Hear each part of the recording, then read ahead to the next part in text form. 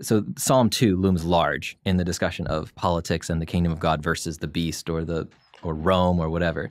Psalm 2 is this famous psalm where it starts out, why do the nations rage and the peoples plot in vain? The kings of the earth set themselves up against Yahweh and his anointed, the Davidic figure or the Messiah figure, right? Okay. And they say, let's burst their bonds apart, cast away their cords from us. So it's like, it's picturing all these nations saying, oh, we don't want Yahweh's king to rule over us. We get rid of them. But then God laughs. He thinks this is, what a joke, right? Good, you're going to try to rebel against me and my anointed king. Good luck with that. And then God says, as for me, I have set my king on Zion, my holy hill. And then Yahweh says to me, to the implied speaker here, you are my son, the king, the anointed king.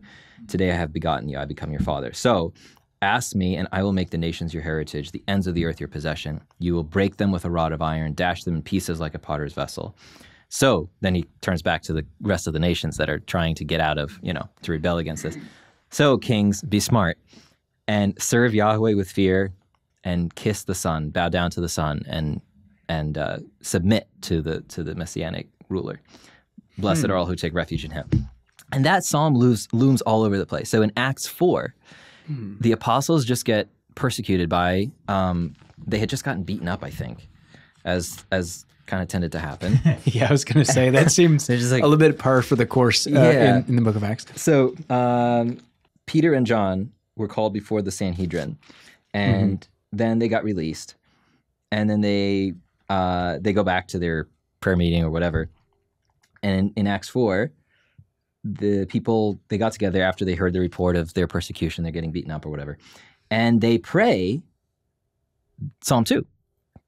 They say, Sovereign Lord, who made heaven and earth, through the mouth of our father David, you said by the Holy Spirit, why do the Gentiles rage and the peoples plot in vain?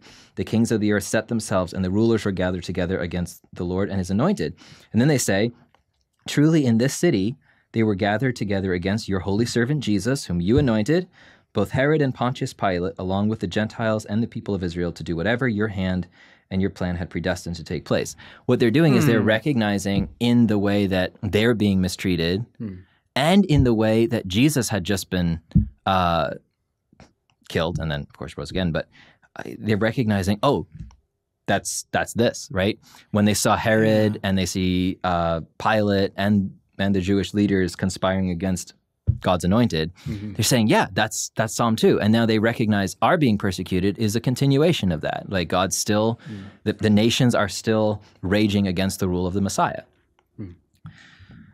And this same psalm appears in Revelation 11.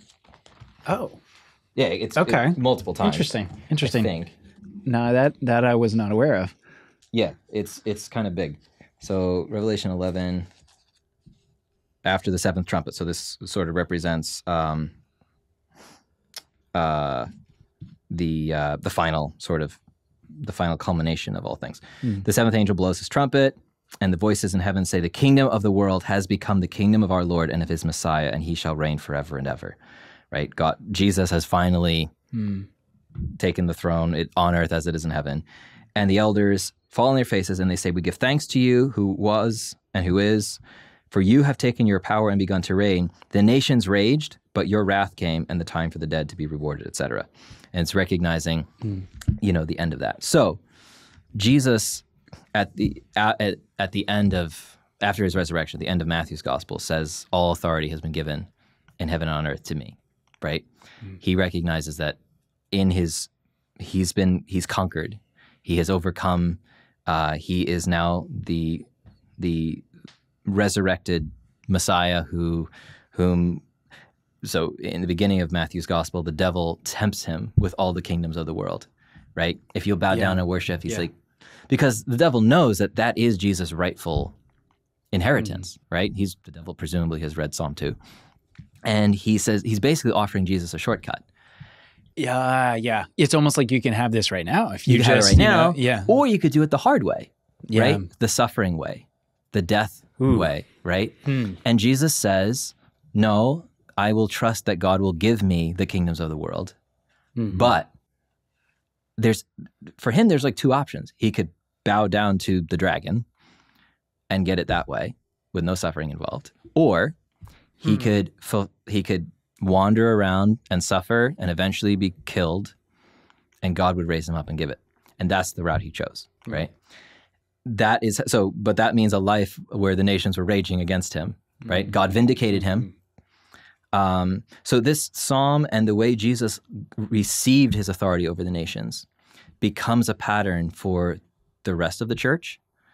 And it becomes I think a part of the lens that we look at politics through, because I think that temptation that Jesus had in by the devil is a very similar temptation to one that some of us face in the States right now, right?